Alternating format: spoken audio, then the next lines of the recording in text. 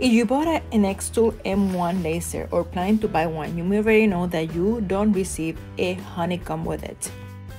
The bottom of the machine and the laser head are too close, and a honeycomb is going to take too much space, and you're not going to be able to cut or engrave with it.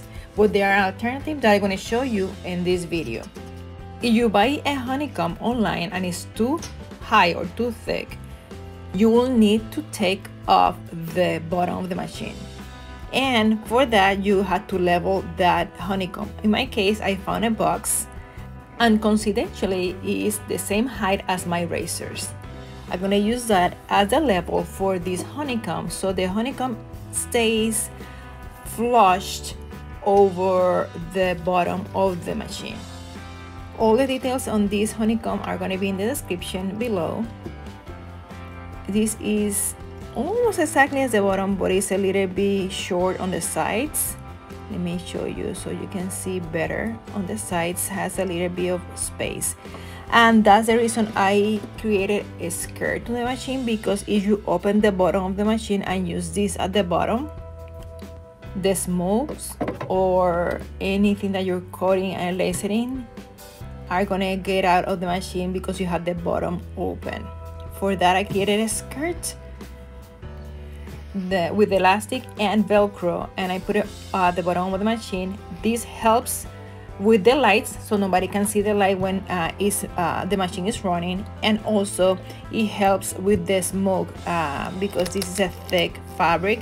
It has plastic on the bottom, so the smoke can be contained and move out of the machine when I'm using it.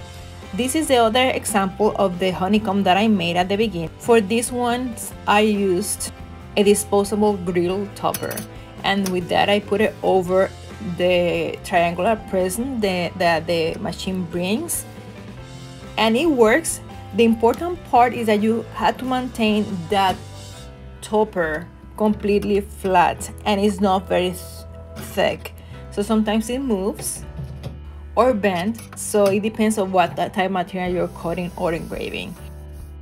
I'm gonna go ahead and cut two projects, basic projects, so you can see how they work over each of the honeycombs.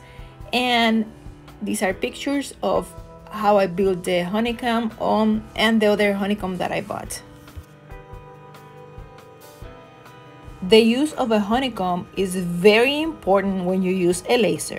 It will help your material to stay flat and will also help you to maintain a consistency when cutting your material with your laser. I'm cutting acrylic with the grill topper and the triangular prisms. It cuts beautifully. This is black acrylic.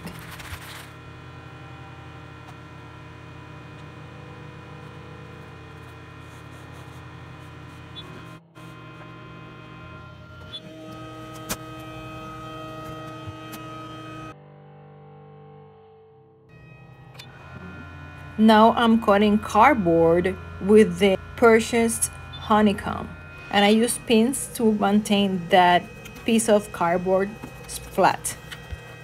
Like, subscribe, and follow me on social media for more tips and ideas on crafting and DIY. Have fun and happy crafting!